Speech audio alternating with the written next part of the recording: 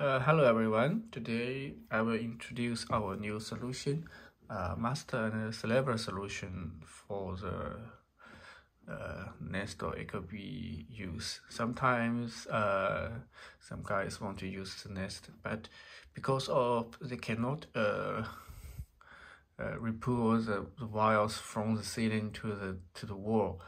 They also do not want to use the cables directly. It came from the outside of the wall, so they cannot use the nest. Today, we release a solution, a master and a slaver solution for the nest. This is nest. This is our slaver adapter, and this is the master adapter. The master adapter connected with the power. These wires connect with air conditioners such as Daikin, Hitachi, Ogeneral, or Mitsubishi. And this is the wire connected with a slaver adapter. We use 2 wires cable. This 2 wires cables is you can use the original thermostat 2-wire communication wires. Just a simple change. You can see the details from our installation menu.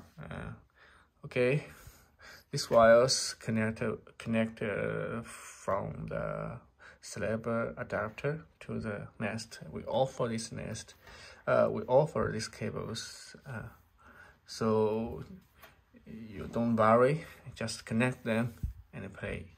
So it's so easy. It's so easy. Let's see. We can set the nest to the fan model with the medium speed.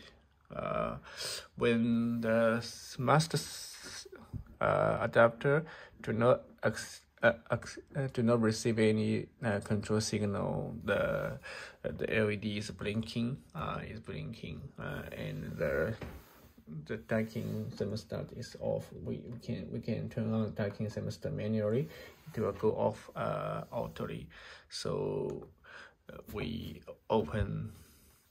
turn the nest into a fan model. We see the nest, the master slaver receive the signal, and the Daikin work on the fan model. We turn off manually. It will turn on again.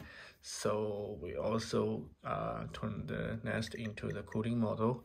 You see the Daikin thermostat turn into the cooling model. We turn off, it will turn on again. So it's so easy for you to use the nest without changing anything.